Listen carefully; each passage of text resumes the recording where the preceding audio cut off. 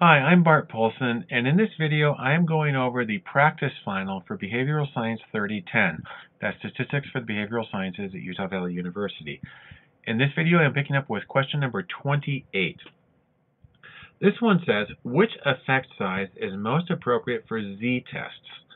Okay, now in terms of effect sizes, eta squared is a common choice for the analysis of variance. That's not something we've gotten to yet. We will eventually.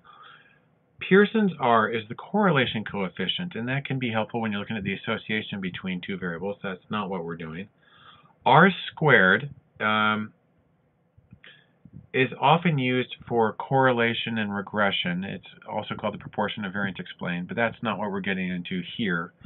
On the other hand, D, which is Cohen's D, that is a very common one for z-tests, because in a z-test you're looking at how far to a sample mean is from a population mean.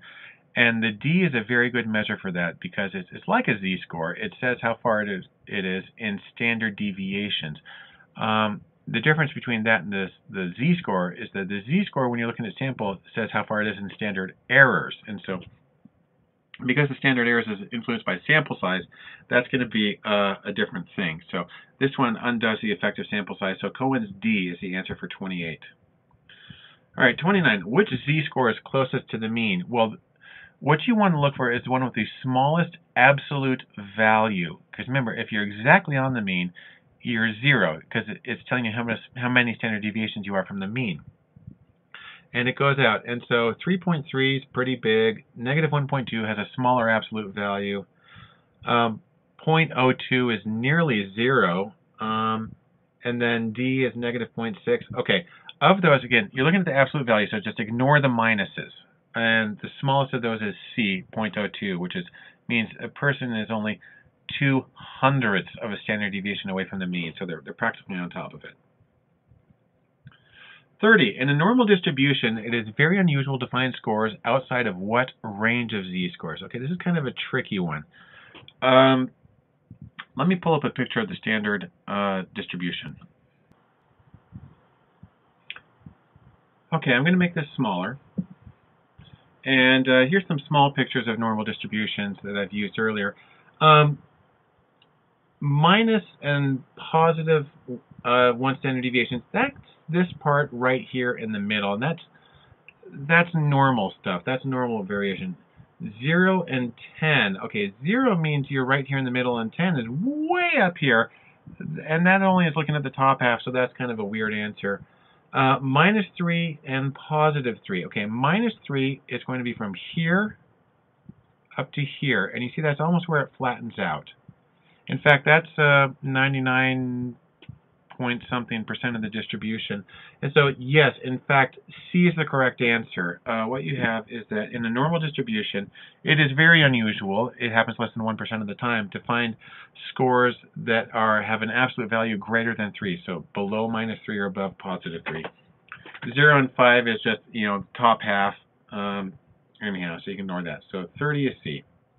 31.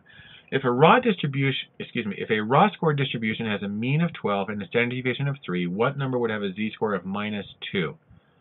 All right, so in this case, we're actually going to start with a z-score and we're going to go to an x-score. Let's take a look at our formulas that we had before. And we're going to be using this one down here because we're starting with a z-score and information about the sample and standard deviation, and we're going to go to an x-score. I just got my little piece of scratch paper here. Tell you what, I'll make this bigger so it's a little easier to read. All right, so now what I'm doing is I want an x score, and that's going to be equal to the mean. Well, how did I have it written here? Z times the standard deviation plus the mean. I'll do it in that same way. Z times the standard deviation plus the mean. In this case, the z-score is negative 2. They told us that right here. The standard deviation is 3, and the mean is 12. Okay, minus 2 times 3 is minus 6. and then we add 12, and what we end up with is, well, minus 6 plus 12 is the same as 12 minus 6, so the answer is 6. And that is answer A, right here. So a score of 6 would have a z-score because it's 2 standard deviations below the mean. So that makes sense. 32. A researcher uses alpha as the criteria or critical value for the maximum probability of incorrectly rejecting the null hypothesis. Woohoo!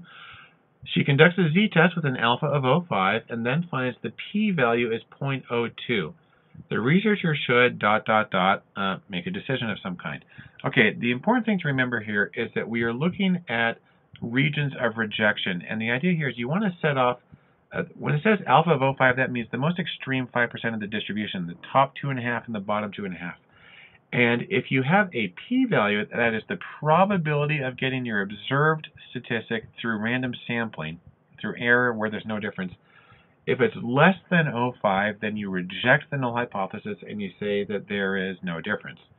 So our p-value of 0.2 is less than 0.5. That puts this observation within what's called the region of rejection.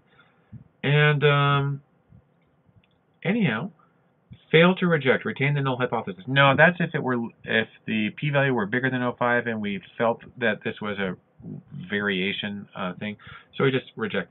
We forget that one. B, reject the null hypothesis. Yes, that's what we're going to do because the value that we have, 0.02, is less than the critical value of 0.05. It's in the extremes part, so that's what we do. Accept the other hypothesis, that's a nonsense statement. And then D, none of the above, no. It's B.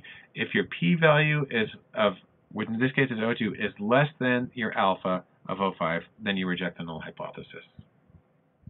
Okay.